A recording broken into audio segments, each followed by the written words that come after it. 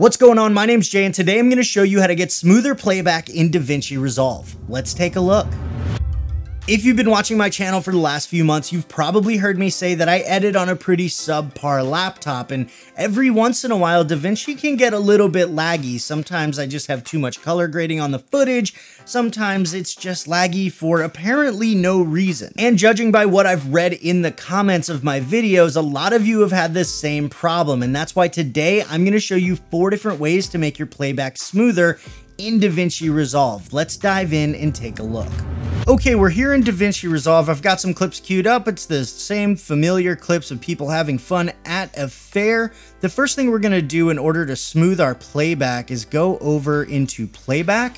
We're gonna go into proxy mode, and we're gonna choose quarter resolution. And what that's gonna do is it's gonna lower the resolution on our playback to hopefully make it a little bit smoother. But as you can see, it's actually still a little bit choppy. So the next thing that we're gonna do, the next easiest thing to do, is to delete our render cache from this project. So once again, we're gonna come up to Playback, and we're gonna go to delete render cache, and we're gonna hit all. It'll ask you if you are sure you want to delete the render cache, and you just hit yes, and we'll see if that works.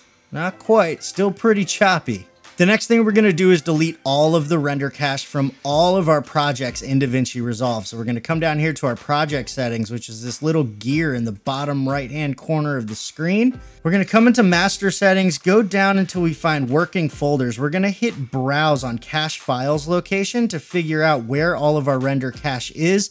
Whatever the top location is here is where all your render cache is. And so now that I have that, I can go into my files explorer and I can find that file, and normally there would be a folder here that says Davinci Resolve, and that's where all my render cache would be, but I actually just went through this the other day and deleted all of it and haven't edited a project since. But normally what you would do, I'll go ahead and do it with all of the stills that I've saved for my projects, and I'll go ahead and just select all of my rendered clips.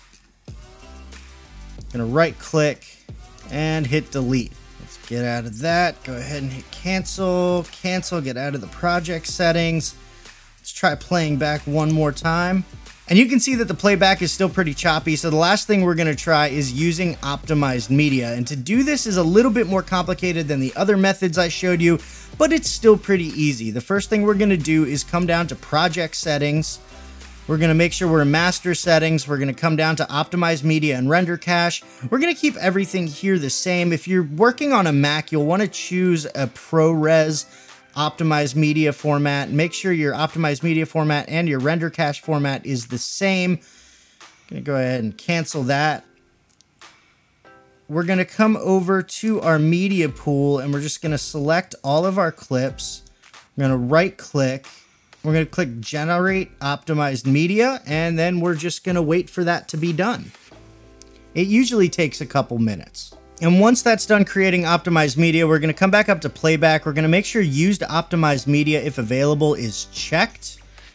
And now if we play back, it'll be a little bit lower resolution, but the playback should be a lot smoother. By the way, I've got a playlist of a whole bunch of Davinci Resolve tutorials, a lot of tips and tricks to help your editing go faster, a lot of different things that you can do with your videos. If you want to check that out, it's linked right up here, and down here you'll find a video that YouTube thinks you should watch. And if you want to learn more about video editing, camera gear, and how to make better videos, make sure you subscribe to my channel and hit that bell so you don't miss anything. Cool? Cool. I'll talk to you later.